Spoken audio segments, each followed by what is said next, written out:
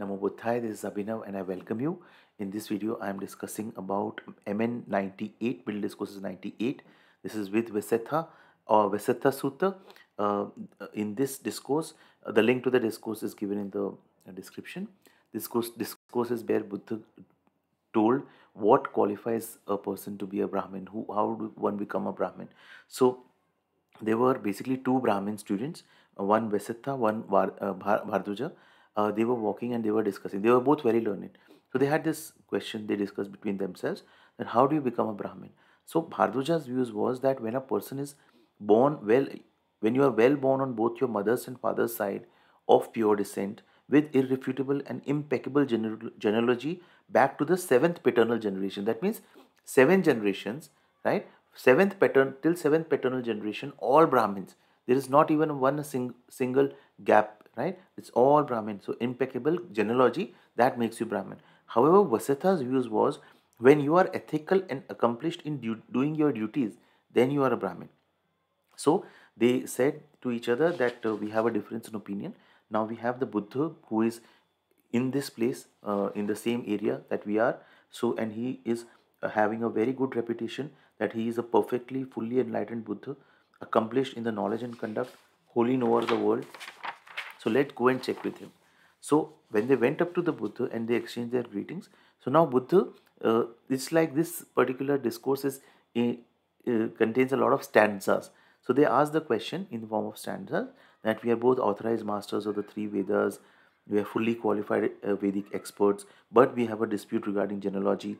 Bhardwaja says that one is a Brahmin due to birth, but I declare it because of our actions. Because we are not able to settle the dispute, we have come to you. We ask this of Gautama, the I arisen in the world. Is one a Brahmin due to birth or else because of actions? We don't know, please tell us. So then also responded in form of the uh, uh, uh, uh, like stanzas only. So Buddha said, I shall explain to you accurately and in sequence.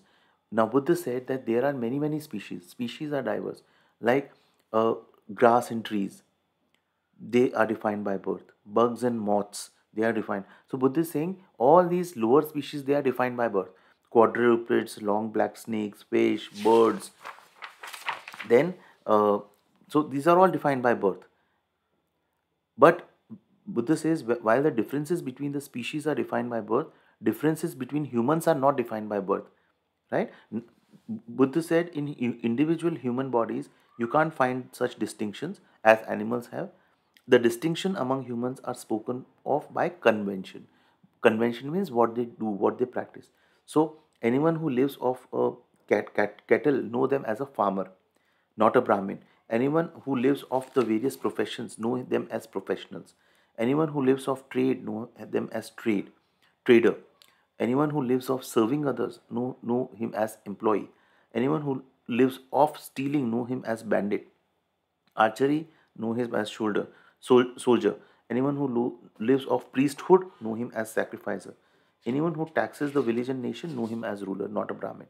Right? So we have to know them with their respective what they do, and they are not Brahmin.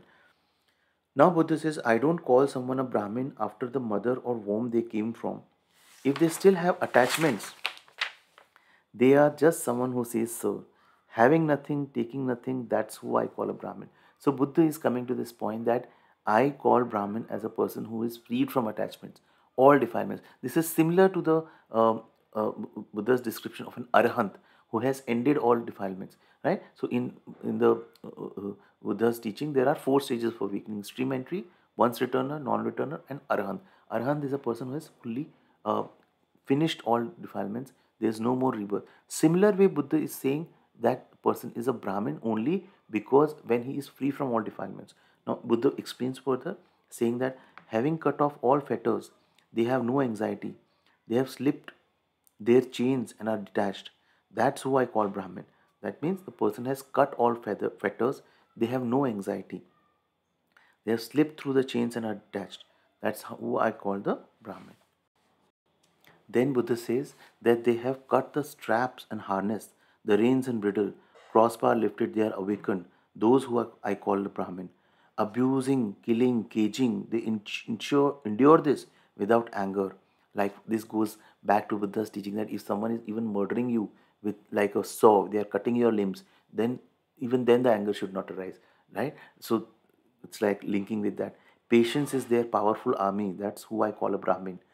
Not irritable or stuck up, dutiful in precepts and observances, tamed, bearing their final body, that this body is their last. So they are just bearing this final body. That's how I call a Brahmin. Like a rain of a lotus leaf, like a mustard seed off the point of a pin, sensual pleasures slip off them. That means sensual pleasures cannot kind of grasp them, they slip off them. They understand for themselves the end of suffering in this life, with burden put down and detached. That's who I call a Brahmin.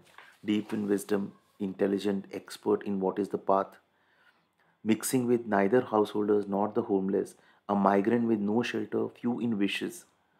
They've laid aside violence, so basically do not practice any kind of killing. They do not fight. They are totally extinguished among those who are armed. They've discarded greed and hate. The words that they utter are sweet, informative, and true. They do not steal anything. They have no hope. That means they do not have any desires left for this world or the next. They have no clinging. I'm just taking out the main points. Pure as the spotless moon, clear and undisturbed, they have ended the desire to be reborn. They have got past this grueling swamp of delusion, transmigration. Meditating in stillness, free of indecision, they have crossed over to the far shore. They are extinguished by not grasping. They have given up the five sensual stimulations. They have given up those sensual stimulations, gone forth from lay life. That means they have left their lay life and gone into homelessness. They have ended rebirth in the sensual realm. They have given up craving to be reborn. They have thrown off the human yoke. Giving up discontent and desire, they are cooled and free of attachments. They know the passing away and so the three knowledges, right, which Buddha got at the time of his enlightenment, that they know the passing away and rebirth of all beings. Nothing before, nothing after, having nothing, taking nothing, unstirred, washed, unawakened. They know their past lives, right? That this knowledge comes when a person is nearing enlightenment. For a long time, this misconception has prejudiced those who don't understand this misconception that Brahmins are born by birth. So this is a misconception. Ignorant, they declare that only a Brahmin is by. They declare the one is Brahmin by birth. You are not a Brahmin by birth, nor by a birth a non-Brahmin. You are a Brahmin by your deeds, and by deeds a non-Brahmin. Deeds makes another stanza that I like is deeds make the world go on. Deeds make people go on. Right? So our deeds continue, lead to our continue. It's very beautiful. Sentient beings are bound by deeds like a moving chariot's linchpin. By fervor and spiritual practice, by restraint and self control. That's how to become a Brahmin. That is the supreme Brahmin. Accomplished in the three knowledges. Right? Peaceful and with rebirth ended. Know them Vasistha as Brahma and Sakka to the wise. And when Vasistha and Bhardava heard this, so they were totally, their doubts were got cleared, as if writing the overtone or revealing the hidden or pointing out the path to the lost or lighting a lamp in the dark so that people with clear eyes can see.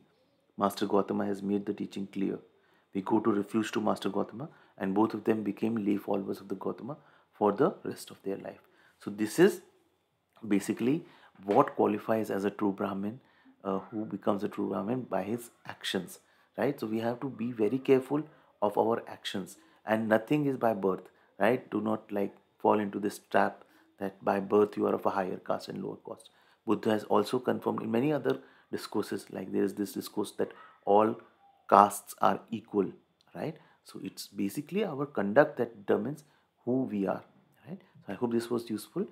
Do share your thoughts and comments in the comment section. And Namo Buddhaya. Thank you so much for watching this video. Namo Buddhaya.